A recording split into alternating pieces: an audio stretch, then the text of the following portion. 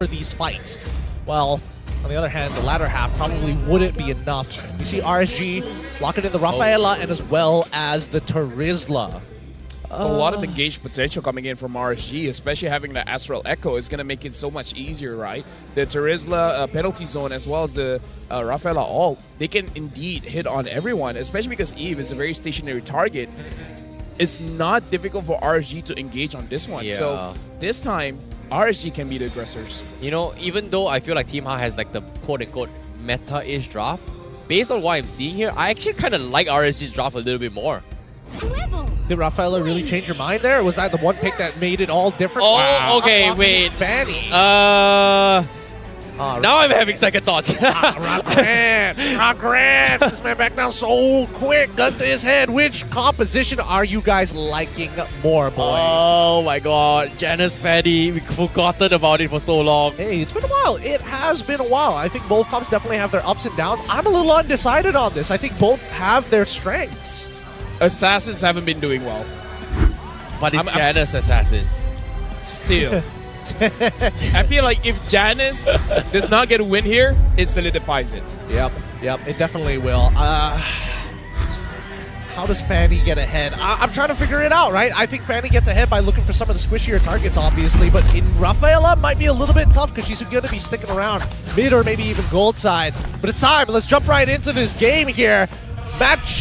Game match number 2, game number 3. The current score tied up 1-1 between HAQ as well as RSG MY as we load into the Land of Dawn. Well. Let's see how this duke it out here because both drafts seems to have their own individual win conditions. And so far, I am liking both sides. And because of this Fanny pick here, I don't know. Do I like RSG MY's draft now? I like the idea, but with the Fanny, seems a little bit hard now to pull this off. Well, I mean, this is... unfortunately, we can't get the supports in the mix here. Because that just means it's purely an assassin versus tank matchup, right? These invades are going to be very lonely for Janice. I don't think he's going to have like a lot of people to help him out, considering that both side lanes are going to get shoved in by Terizla as well as the Roger. I feel like if any draft, this is a draft that Fanny can shine. You can go to the gold lane, you can go to the mid, and you can do relatively well. Especially because the first 2 minutes, the Baxia's original power spike is not going to be there just because you can't really invade against Fanny. Like the moment you invade, the Fanny can catch up to you and the Fanny can do a lot of damage. So this is a little bit awkward coming in from RSG MY, but I feel like they can sustain it. Well, Flicker stun comes in. Iris also connecting as well. Repo taking a little bit too much damage. 1 HP, but no go. Looking for the counterplay, forces a retreat. Noir might actually fall eventually. First blood in the hands of Izanami for RSG MY. Where's the Fanny? I don't see him. Fanny nowhere to be found. Okay. I had to recall. Nothing to take for the time being, but at the very least, they were still able, well, at least for RSG MY, they're still able to find one. For the most part, Team HAQ have to be a little bit more careful finding these engages. They need to move as a team. Olios and Sakin going back and forth. Again, both not finding enough to create an advantage in lane. I would say in the gold lane, at least for today, is going to be a stalemate, where both are definitely trading, but not enough for anyone to go all in. And I feel like it's good, because both gold laners are showing adequate respect to each other, while still trying to be a little bit disrespectful. Oh, now Astro Echo already revealing Noir and Maima. Do they want to commit to this? Black Dragon comes in, real one relation as well. No go secures it. Here comes the spear. Does the Moskov want to join? Repo gets the trade on towards Noir. Janice also with the Fanny get completely shut down. Iris is somehow able to fight for the team. They trade 2 for 2, but seems like it was a very scuffed fight from both sides. That could have been so much better for Team HAQ when Janice got caught mid-cable by the penalty zone, locking him in place and unable to land another cable to get on out of there as he gets continuously pulled back by these chains. That's got to be frustrating for the side of Team HAQ. That could have been like a game-changing fight for Janice. But that does show what... Okay, that basically shows that this Fanny, even though quote-unquote there's no catching abilities coming in from RSG MY, the Fanny can't fly around freely. there's a chance that Repo can catch him. And I kind of feel like there's a chance that even Vinogo can catch him. Just wait until Storm catches him like mid-cable with the Holy Baptism. That'd be crazy if we could time that. But I think for the most part, yeah, it does goes to show how thick this wall actually is, even though it doesn't have the natural barbed wires, but it's got some kind of fencing. Janus has to be careful every time he hops over it. Hopefully he doesn't get scratched or, worse yet, end up dead. Well, speaking of which here, I was a little bit skeptical of this, but as of now, RSGMY, you have to give props towards Repo though. Like that penalty zone catch, not an easy thing to do, but again, mistakes sometimes were made. And it comes down to Team HAQ on how they want to play around the mistake and make a comeback out of this. 24 more seconds until we get to actually see that happen. Ooh, okay, very greedy. Here comes the cable. They wait for the snipe. Janus gets them down to very, very low, but they needed a finisher. Team HAQ now showing strong why Janus is so disgustingly good on this Fanny. But Janus is running out of time. If they get the Blood Wings, it's going to be a little bit difficult for the Fanny to get a kill. Or if they don't want to go for the Blood Wings, just build a Dreadnought armor. Yeah. That should be more than enough here. His Lord Dance going to be non-existent. We'll see whether Janus can steal this away. Oh, coming in as well. Vinogo get the Retribution fight. Black Dragon comes in to zone the backlines. Robo elimination from Maima. Doing a lot of work trying to slow down Vinogo. They will trade one, but Janus, what are you doing? He's going for the Pentagram from Iris to save the day. He goes for the wall spam, but Repo once again catches the Fanny, turns the tides. As RSGMY, they trade 3 for 2. As RSGMY, they win the turtle trade and they still win the fight. Okay, now I see it. If the Fanny gets caught by the Astral Echo, you can't run away. You can't run away? Yeah, because Vinogo, I saw she was trying to cable out, got stopped by Vinogo. Right? He got the stun off and then tried to run again, and then Repo hit with the penalty zone. If that keeps on happening, Janus should stop trying to fight with the neutral objectives, because once he gets caught by the Astral Echo, he's going to get caught, period. It looks like his job just got even harder with the new interaction to keep in mind for these next fights. But RSG, after that cleanup from Repo, they're not going to make this purple buff easy pickings. Well, Astro Echo comes in. Janus still trying to go in for the bait. Vinogo trying to hold him off, and look at him. Penalty's down! What? How? He catches 3. They find 1 to get the purple buff as well. No, actually they secured it for Janus. But still, losing a life for this year. They need more out of Janus for this fight. RSGMY can be taking the tier 1 in the middle, and they will get it as well. Team HAQ seems like they may have got the early first game. Now, getting shoved back in, and RSGMY looking for the comeback. Nope, no purple buff for Janus. Looks like Ripple was able to secure it before Janus did. Janus does at least have his orange buff on that top side to be able to be claimed as his own. But for the most part, damage has been taken, and now 1.8k lead for the side of RSGMY. We're getting a bit of a turnaround. Last time we expected Team HAQ to be dominating early, but now different story. I mean, just dodge the Astral Echoes. I mean, we saw that insane penalty zone. But we got to think about Ripple's POV. That's probably one of the easier things that he could do. Oh, speaking of fights here, Astro Echo comes in. Holy Baptist as well catches on Noir. They get the steal on the turtle. Black Dragon coming in to try and save Noir's life. They will lose one, but the penalty zone for Repo. Catches Maima. Purifies out of there. Iris trying to make something work as well. Leos going for the shove. But fortunately for them, they are able to salvage the situation, only losing 1. But while this is all happening here, bottom lane, Sake got a free lane, shoves the tier 1 down bottom as well for Team HAQ. He's just trying to find any gold on the map for himself, right? There's not too many places they can actually farm freely. So I think it's the smart idea from Sake. Oh, here he comes. Sake win. He came up. He's going to force the fight as well. Real manipulation here. Forces on the slow here. But Sake is taking too much. He needs to get out. Can they get out though? They're so slow. The Astro Echo comes in, but RSGMY, they back out. They don't want to commit at all. Oh, the snipes. Noir. Ooh, so close. So close. I mean, it really just goes to show the damage difference right now between RSGMY and Team HAQ. Team HAQ in no position just yet. Not enough of a snowball to get them going. Not enough gas in the tank. Let's look at the gold difference as well, and it looks like between Socket and Lolios, they're honestly not too far apart. Yeah, the only real difference here is in the EXP lane, where Ripple has 5,000 and Iris is trying to get up to 4. Janus goes up against Lolio. didn't get the Lycan Pounce off in time. I'm not even sure whether the Lycan Pounce would kill him there. I don't think so. You'd probably be left with like 1 HP or 2% of his HP. For the most part, at least it just tells Janus, here's a line in the sand, do not cross it.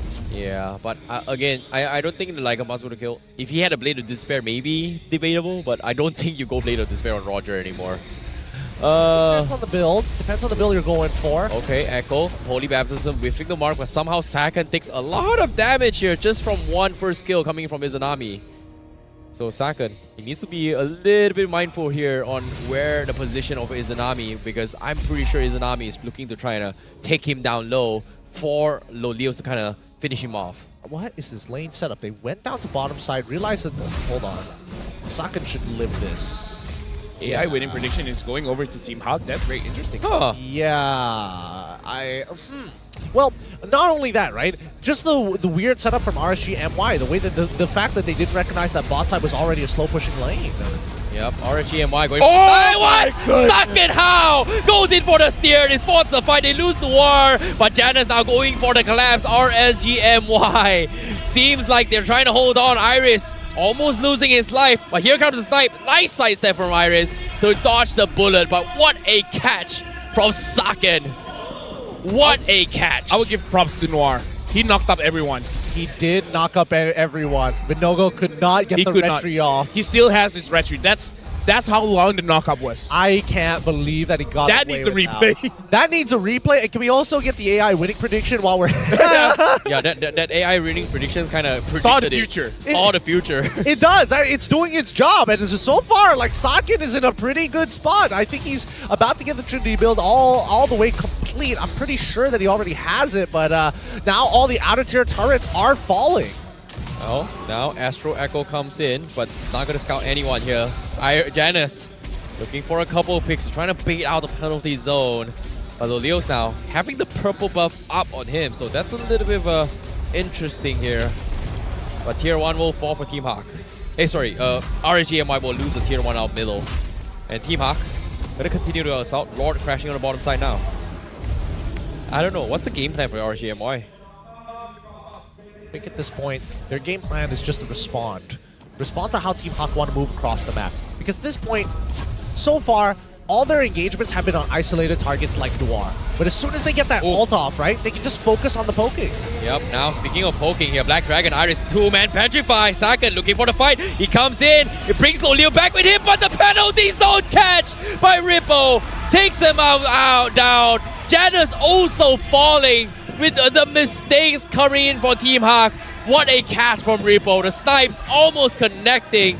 They lose 3. RSGMY has got the perfect wombo combo right now. Well, you called it. Just respond to what Team HAQ wants to do. And that response was crazy good. And now Maima trying to protect the base. Izanami trying to dish out as much damage as he can. This is a mid 1v1, and I was just there. It's like, hey, guys, I'm still here. Guys, I'm alive. Guys, please don't leave me. Oh, man. Let's look at the in-game equipment. Maybe we can get a better idea of where they're currently at. 3 items to 3 for both goal laners. Supports currently at 1.5 each. Actually, 2 in favor of Storm, but then again, he has a cheaper item to purchase. Finally, in mid laners, 2 for 2 in terms of full items. Overall, nothing notable yet, other than Rippo just being significantly ahead, full tank build. Oh yeah, significantly ahead. And the thing is, Team HAQ, they made some micro mistakes in the previous fight. Namely, Janus didn't hit the steel cable, making it so that he couldn't run away and gets bursted down. But now we see that Rippo is full tank item, but when he hits that penalty zone, it hurts a lot, much more than you would expect. You're not gonna lie, he's 7-1 and 5 on this tank Terizla, by the way. It's crazy. He's been hitting up so many shots, and seeing how this is happening here. Once again, Noir baits out the Primal Wrath. Janus looking for the flag, but he needs to know where Rippo is, and so far, Rippo showing himself up top means that they have the confidence to push up forward. And Rippo might be in trouble here. Saken. Oh, okay. He didn't flicker forward. Hey, man. I feel like at this point, Saken should be afraid of Rippo. Yeah, Saken was the one freaking out here. He's just like, okay, oh my god. Like, does he know or does he not know? I'd rather not risk it. I thought he was going to make an attempt. you know? Ah, no. I think he would die. He's too tanky. Rippo is way too tanky for Saka And I to do think something Rippo like has that. a blade armor? He does. Right? He does. He's gonna actually, he's gonna end up killing himself. Now, Maima, he flickers out of there for the time being, but keep in mind that Loliels is opting to go for the Trinity build, so the on hit is very effective. Wow, even goes for a GDS as well. Hey, no one ever said, yo, bro, that's too much movement speed. Well, No such thing as too much movement speed. considering the amount of running he's been doing here, it makes a lot of sense. He needs the GDS, but the Lord now, it's going to be down towards half HP. Repo holding in the recall. He's going to be TPing back here, trying to shove up the lane up top. So Team HAQ might be able to take this opportunity to go in for the fight, but at the same time, Saken needs to hit the biggest spear of his career. Take his own time. I don't think it's happening for the time being. Saken, usually he throws that spear when he knows something is about to happen. And Team HAQ, we need to see their enablers. People like Iris, Noir, maybe even Maima, but mainly Noir is the one you want to keep your eyes on if you're wondering whether or not they're going to fight. Oh. They have got to make a play here. Take your time, Lolios. Take your time. Find the moment. Spear comes in. They find Storm. They're going to try and make a attempt. No, the Holy Baptist comes in. Second, he needs to run, but he somehow gets out with a flicker. He turns and kills, but no go. Team HAQ. Riskiest play. Patience is a virtue. In this case, now Team HAQ, they have to make a run. And Loliel, they walk in for the setup. He gets the kill, but he's taking so much damage. Janus can't see the finish ball, but it comes down to Maima to salvage the fight. They kill off Loliels. Team HAQ, they're able to respond to this. Every pixel counts. The biggest catch of their careers. And now Janus threatening Storm. But RSGMY, they have been pushed back. Now, Lord as a priority. Saken already here. Janus, nowhere to be found yet. They need to go in for the contest. Half HP, but no go. He's walking in. He's going for the crash. Astro Echo comes in. Yet he comes Repo with the penalty zone. He catches one. Janus is so low. He needs to go in for the kill, but he's getting zoned by Repo. Iris and Maima running for their dear lives. RSGMY with one play. They steal the Lord Pit away from Team HAQ. Is that crazy or what? Is that crazy or what? RSGMY trade 1-for-1 against Team HAQ prior to the Lord. They end up losing their marksman later down the line, but Team HAQ are unable to capitalize despite the fact they're a full man up. Right now, RSG, having this Lord with them, they need Rippo with them. Because I feel like if Rippo is not around, it makes it that much difficult for them to be, you know, winning any kind of fights, right? So RSG, just move with the Lord. At this point, just move with the Lord. Janus is trying to, oh, here we go. Oh, comes Black Dragon. Zone him off. Real manipulation connects on 3. Iris doing a fantastic job zoning him off, but Repo is taking a little bit too much damage. The snipes comes in, but here comes Repo. Does he go? Nope. Saken doesn't want to go. Finally shows himself here, but a little bit too late. RSGMY now, Noir left all alone. He gets a 3-man stun, but that is going to be the mistake here. He thought his teammates are with him, and he's going to lose his life. 35 seconds on the sidelines here. Saken clearing the minions. RSGMY, do they want to continue? Next creeper waves is going to be from the bottom lane, but Team HAQ, they can't play aggressive now. Correct me if I'm wrong here. Team HAQ wanted to bait RSGMY, and more importantly, they wanted to cancel their recall so that Janus could get a free inhibitor. What happened to that plan? Well, didn't exactly happen here. They panicked and backed off. Immortality comes in, Janus. Oh no! Okay, Repo. One scope on the zone. They get the inhibitor. RSGMY now spinning Winnogo onto the wall. Real Motivation comes in. Janus looking for the flank. Saken actually freaking forward there. The counterplay is so low. Calm down, bro. Be patient. Most of the damage onto Saken is from Saken. That's crazy, isn't it? Yep, nobody else seems to be tickling them. Maybe with like Janus versus Stoa, but then everybody hurts Oh, I Stoa. mean, like, every single time Saken hits Vinogo, the damage just bounces back, and then Saken's the one actually taking more damage than Vinogo himself. Blade armor. That's the big item difference here. And now he has to go through 2 of them. So yeah, by the time he gets onto his second target, he's most likely gonna die. Like, he's hitting both Rippo and Vinogo at the same time. Yeah, because of the pierce. And then both of them hit, because I was like, no one's hitting Saken, but he's half HP. Yeah, he's just melting away. He's just hurting himself. Yeah, 2 blade armors. Oh, that's got to be frustrating. That's got to be real frustrating for Saken. How do you deal with a Moskov? Just stand still. Let him do it himself. Well, in this case, Saken, he's going to be going for the fight. He's going to be potentially caught out. Holy Baptism comes in. Janus getting a little bit too much damage here. A couple of pokes coming from the Leos. But Saken, again, he's getting poked away by Izanami every single time. Look at this. Just 1-2 HP, boom, he needs to back off. That is just so annoying. He's getting burnt out here, slowly but surely. Let's not forget about the glowing wand as well. This is quite the situation to be in for the side of Team HAQ. It feels like a lot of these interactions really coming down to very small margins, or whether or not Izanami is able to land the Star Shatter in the first place, right? In the meantime... Oh, Echo comes in, drops the first kill on Maima, tickles him down pretty low, but at the same time, from the back lines, Janus is looking for the finish! Instant flicker from Izanami to going for the reset. Janus can't seem to go for the finisher. Black Dragon being expended. They want to steal the Lord. Who's going to get it? It's going to be Iris. What a steal. But they need to get out. The stun comes in. But where's the rest of his teammates here? There's no Spear of Destruction. While RSG will mow him down. Janus fights a kill on Lolios. He's so low. He needs to get out, but he cannot. Stone pins him to the wall. As Team HAQ, they may have gotten the Lord, but they lose so many members in this fight. I mean, at this point, they're just taking it just to survive, right? Because if RSG got that, with 4 members still alive, it could have been GG, especially because the Lord would be marching up mid. But now they got to deal with the Lord. I have to see what happened that made it so that Vinogo did not secure that. I'm hoping he got stunned up. Maybe he got petrified. That's why he couldn't use the Retribution, because if that's not the case, I don't know, man. Yeah, that's...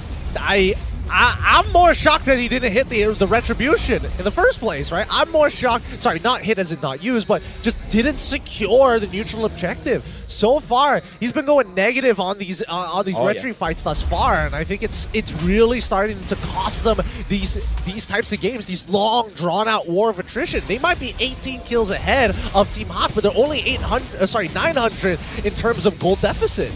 Dude, this... 1 point to back him up is a little bit difficult for junglers to secure when you don't have a roamer that has a lot of crowd control. You know, like those tanky roamers to push people away. Stone is there to heal. If he hits his Holy Baptism, then that's the only type of crowd control that can make sure that your jungler ensures to get the objective. But this one is a bit difficult. Well, Astro Echo comes in. They will start things off on Vinogo. They get the kill. Repo with the penalty zone, not connecting on Janus. This is huge for Team HAQ. But the snipes from behind. They find Noir. One shot by Izanami. What was that shot? Izanami, the Prince of Mage. My God. Man disappeared so quick. But so far, no advantage. Like, despite these picks happening, nothing's really happening for the side of Team HAQ or even for RSG MY. Like, these picks are pretty meaningless so far unless they're able to 2x, maybe even 3x, and even then the gold doesn't really matter because they're already past the capped mark. Oh boy. It's 21 minutes. Might not have noticed it, but it's going on to 21 minutes and 30 seconds, and Janus is having a difficult time here, right? 4-4-4, kind of uninteractive here because even Izanami, he has a tough time trying to kill him. Izanami didn't die the first game. Did he die the second game? Maybe he did. He didn't the previous game. Oh. Well, as a player, his... Oh, wait. Storm didn't die as well. Yeah, Storm so... It was Izanami. This is 3 games coming in, and they have tried to kill Izanami time and time again, but... They just can't find him. Yeah, this boy won't go down. I mean, like, they found him. He used the ult and everything. It's like, yo, bro, that's not enough. You're an assassin. I'm a mage. Don't you know that mages are tanky now? He instantly flickered out as well, I think, when Janus trying to make a play here. But interesting enough, I think Husky brought out a very good point here. Noir has died 11 times now in this game. I mean, he's a free, susceptible target. It's not like Noir has a lot of escape mechanics. Even the onward, a very, very short dash. It's not the longest in the world. Wait. RSG, you gotta see this. RSG, Is so... Okay. Yeah, they saw it. They know what's up. That's so risky. But considering how purple buff on Janus once again, we haven't seen too much of Janus trying to make a play. Considering that every single time RGMY has something to stop him, and that's, I think, worrisome considering that he's such a mobile character. I I mean, worrisome is one way of describing it. Oh, Spear. Oh, wait! Here. Oh, wait, they found Storm. No. Oh, whoa. Okay. He wants to steal the Little Wanderer instead, but okay. Risky plays. Team HAQ getting a little bit on edge here. Be patient, my friend. Be patient. I mean, there's patience, and then there is like, hey man, you can push the side of the map. There's like 3 different lanes to work with. You can pick top, maybe consider, you know, bottom. Top is looking more economic for red side for Team HAQ. Bottom side. Oh, nope. Looking for the play here. Dennis is going to get caught out. He needs to get out now. Fortunate for him, he's got the energy to back off. But with that play, seeing 3 men down bottom, Team HAQ making quick work here on towards the Lord. But look at this. The Lord so tanky. Saka says, you know what? I'm not going to take the Lord. I'm going to focus on Repo. Does he go down? Yes, he will. That's going to be first immortality. Real Motivation comes in on Vinogo. Oh! Here comes the spear. It does connect, but do they want to commit to this? Iris now needs his help. He is going to get burned down here as goes for the Black Dragon. Saken looking for the kill. He can't find Vinogo. He can't, but it's a Nami with the snipes. Repo with the catch. What a shot by RSGMI. What a shot by the Prince of Mage. And just like that, Sake goes down. HAQ, they've lost all their advantage. RSGMI, they're coming to crash in. They're looking to push forward. 5v4. Now, Echo comes in, tier 3. Janus, they need to make a play. Maima taking so much damage. They need to clear the minions, but no go. Trying to stop the Fanny. Look at this. Janus, he can't do too much. Inhibitor will fall as well. Finally, at the Crystal Base, Real World Nation, they have to clear the minions. They have to do everything they can. But Repo! Again! Repo! This man, what a chance! They catch the 2 members. And they won't take game 3. RSGMY, despite all odds, finds the way to close out the game. That's a point lead in RSGMY's favor. 2-1 in this best of 5.